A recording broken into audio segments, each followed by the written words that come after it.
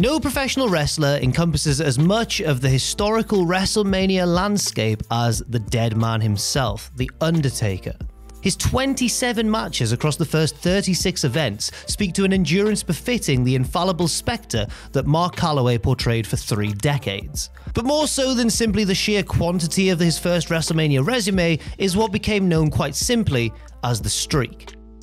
In The Undertaker's first 21 WrestleMania matches, he defeated a who's who of wrestling royals, monsters, and oddities without ceding a single loss. The unbeaten run grew to mythic proportions and is perhaps the first line of the epitaph that defines The Undertaker's 30-year WWE run.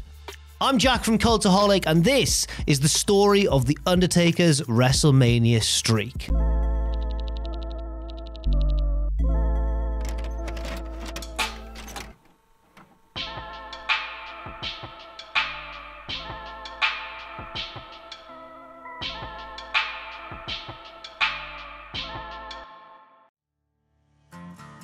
When The Undertaker first arrived in the WWF in 1990, it became apparent that this wasn't going to be any ordinary wrestler. When you can convincingly portray an unflinching zombie mortician and do so with the sort of gusto that gives the youth of the world nightmares, then you've probably got staying power. A wrestler like The Undertaker isn't beaten all that easily and would usually require the employment of either a magnesium stake or the recitation of an ancient spell to adequately slay. As such, it's no surprise that his first WrestleMania foray was little more than textbook enforcement of the overall Undertaker character. Undertaker's WrestleMania debut took place at the event's 7th incarnation on March 24th, 1991 in the city of Los Angeles. As was custom in those days, the WrestleMania undercard featured a great number of matches that didn't really have a feud or storyline purpose. They just existed to get everybody involved. And at this time, Undertaker was simply collecting victims regardless of the occasion. His opponent was aging star Superfly Jimmy Snuka, whom he dispatched in a matter of minutes. The match is mostly unnotable except as retroactive footage. It was the beginning of something that would one day be cherished. But here, it was just ho-hum, Undertaker squashed a guy. Following a face turn in early '92, Undertaker's WrestleMania forays started coming equipped with grudges. At Mania 8, he sent a treacherous Jake the Snake Roberts packing after tombstoning him on the floor. A year later, he withstood the onslaught of bodysuit-wearing mercenary Giant Gonzalez before squeaking out a DQ victory. And following a rest and recovery layoff in 1994, Taker returned to WrestleMania for the 11th event in '95, waylaying King Kong Bundy in the midst of his long and winding feud with the $1 Million Corporation.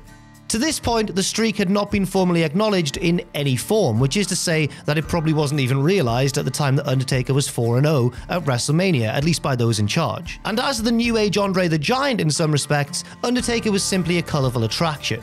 A popular means to an end that wasn't there to have all-time classic battles, but rather to vanquish various nuisances on the big stage. Him defeating a parade of heels at WrestleMania was more out of sensibility rather than a concentrated effort to make history at the time. In fact, the first WrestleMania match of his that one could consider really good was his victory over Diesel at WrestleMania 12. The Battle of the Big Men was spirited enough, and an outgoing Kevin Nash was more than happy to make Undertaker look strong on his way out the door.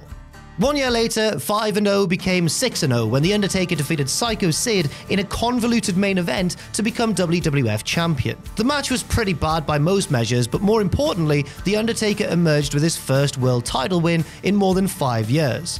And more important than that, another year passed without him sustaining an arbitrary WrestleMania loss. The streak was still alive. But whether one was aware of the streak or not, they would have found it hard to fault the WWF if they'd had The Undertaker lose at WrestleMania 14. That's because the most imposing challenge to Undertaker's untarnished slate was his hellspawn brother Kane. Ever since he first confronted Taker months earlier, Kane had been presented as being just as powerful and just as invincible as his kayfabe sibling. Months of mounting tension led to WrestleMania 14 in Boston, where brother would meet brother in the event's semi-main. Undertaker eked out the victory that night over Kane to the surprise of those who figured it would have been a major feather in Kane's mask to ultimately overpower the Phenom. But Kane didn't go down lightly, requiring 3 tombstones to finally leave him in a crumpled heap, and so The Undertaker was now 7-0. Though the previous year's match against Sid was for the WWF Championship, one could certainly argue that this was Undertaker's most memorable WrestleMania match to this point. There was an actual storyline to Undertaker and Kane, whereas Taker vs. Sid was kind of randomly thrown together due to the general disarray of the 1997 main event scene. 1 year later, Undertaker won a WrestleMania bout that was far less memorable as it was, but would have been even less memorable if not for the questionable ending. Now the ruler of the hellish Ministry of Darkness, Taker battled the corporation's lead heavy, the Big Boss Man, inside Hell in a Cell. But while Undertaker's prior 2-cell matches are all-time classics, this was a dull slog for the finish line, but alas, another Undertaker victory. Oh, and yeah, the Big Boss Man was hanged in the post-match, but that grisly sight notwithstanding, The Undertaker's WrestleMania record remained unblemished at 8-0. After missing out on WrestleMania 2000 due to injuries, the biker version of The Undertaker was what rolled into WrestleMania X7 in Houston to do battle with sworn enemy Triple H. While the Brawl was probably Taker's best WrestleMania match up until then, and it brought the record to 9-0 at the event, something more notable happened. His record was finally acknowledged. Now granted, this was just a quick offhand mention by Jim Ross on commentary, but regardless, it wasn't until The Undertaker was more than 8 matches deep into his personal WrestleMania chronology that the WWF openly broadcast this historic record. 1 year later, Undertaker waged war with Ric Flair in a highly contentious battle at WrestleMania X8 or 18. Which one do we call it again? The methodical, hate-filled slugfest was an interesting pairing of icons, and one that also gave us the lesser-known spine-buster out of nowhere, courtesy of Arn Anderson. After finishing off Flair with his tombstone instead of the last ride, Undertaker gave us one of the greatest silent acknowledgements in wrestling history. That's because he stood on the apron and slowly unfurled all 10 of his fingers before raising both outstretched palms to a sizable cheer. 10-0 indeed. To put that record into perspective, it took 15 more years for any other wrestler to even reach 10 total wins at the event, when John Cena gained a win as part of a mixed tag match at WrestleMania 33. And at the time of Undertaker's 10th win, Cena was still swimming to the shores of the main roster. After polishing off Flair to reach double digits, Taker's WrestleMania resume picked up a couple more no-doubt victories. At Mania 19 in Seattle, Taker was supposed to team with Australian Goliath Nathan Jones against Big Show and A-Train, but it ended up being a handicap match out of deference to Jones's, shall we say, profound clunkiness. In any event, Undertaker winning was the only acceptable result, and that's exactly what happened. The following year, Undertaker's WrestleMania match was all about the pomp and pageantry. Kane had snuffed him out the prior year in a Buried Alive match, but rather than just, staying dead, the Phenom version of The Undertaker was reborn. And with him came all that old accompaniment, the Graveyard Overture, the Druids, Paul Bearer of course, the urn and the hat and the trench coat. And with that sort of grand return, Kane had a better chance of winning a spelling bee while in a medically induced coma than actually beating The Undertaker that night. That win made it a solid dozen. Come 2005, however, the streak was more than just an accomplishment worth calling attention to, it was now a specified target. Randy Orton looked to make good on his Legend Killer nickname by challenging Undertaker's untarnished mark. In the closing stages of the very competitive bout, Orton deftly reversed a chokeslam into an RKO, and it looked for all the world like the WWE was about to canonize a 25-year-old Randall Keith as the Demon Slayer. But then, The Undertaker kicked out. A tombstone later, and Orton's dream was all that was killed. With the streak now sitting at 13-0, and with an understandable opening for a loss passed up on, it looked as if WWE was content to let it ride forever. Though Mark Henry would eventually pick up traction as the curator of his self-created Hall of Pain, the hall was still very much under construction in 2006, and he was the one getting the lid closed on him in the WrestleMania 22 casket match. Make that 14-0 for The Undertaker. From there, a pair of championship bouts loomed large, but few truly believed Undertaker's record was in jeopardy. And this should take nothing away from Batista and Edge, but for the respective World Heavyweight title matches at WrestleManias 23 and 24, the timing just didn't seem right for either man to pull that sword from the stone. And so, despite two very excellent matchups, with the Batista one especially surprising a lot of people at the time, the end result never really seemed to be in doubt.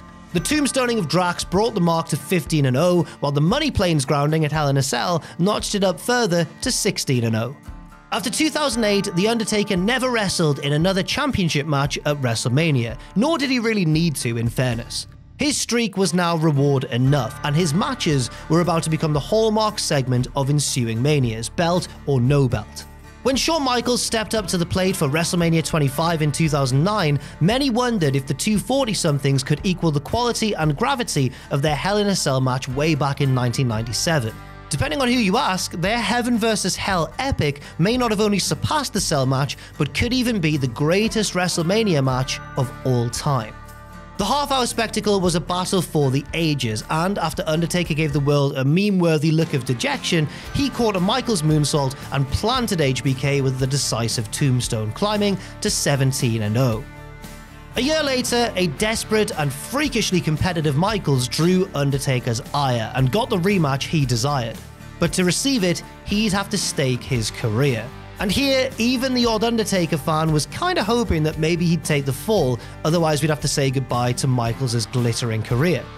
But that's exactly what we did at WrestleMania 26, as the two icons nearly equaled their prior effort, and a defiant Michaels went out to another tombstone. Michaels' tearful exodus overshadowed 18-0 to an extent, but 18-0 was still 18-0.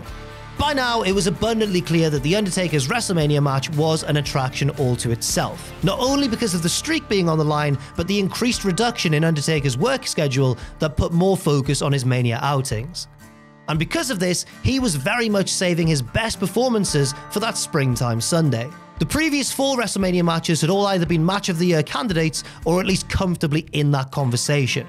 And that certainly didn't change in 2011 when what was apparently intended to be Undertaker vs. Sting pivoted into Undertaker vs. Triple H after Sting reportedly got cold feet about a move to WWE.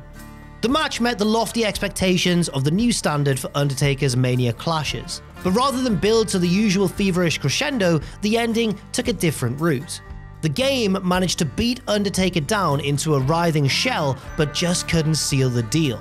Then, out of desperation, Taker snared Triple H into Hell's Gate and managed to squeeze out a narrow submission win.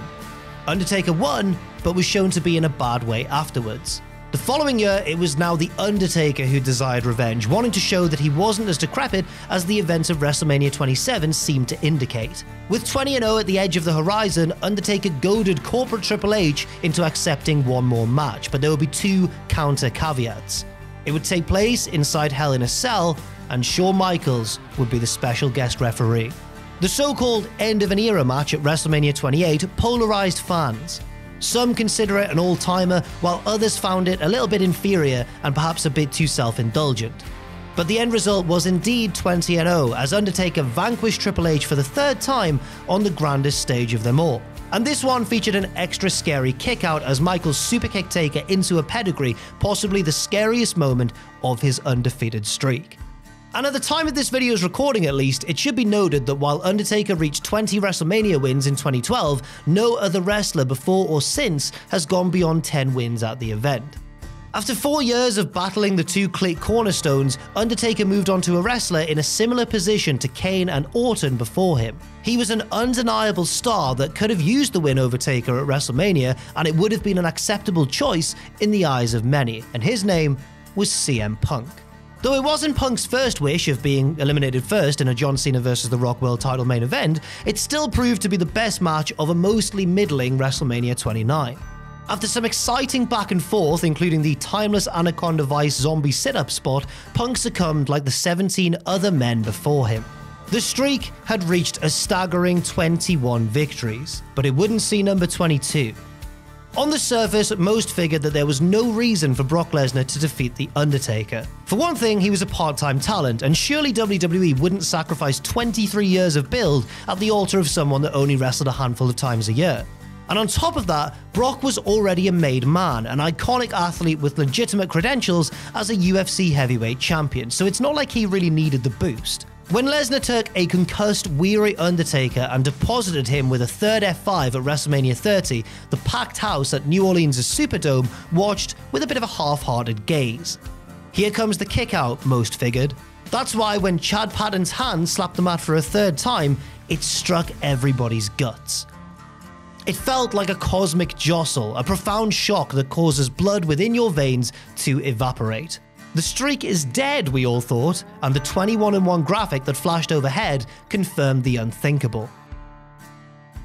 The 21-event streak seemed so unbreakable that the idea of Brock Lesnar challenging it didn't faze that many fans and critics.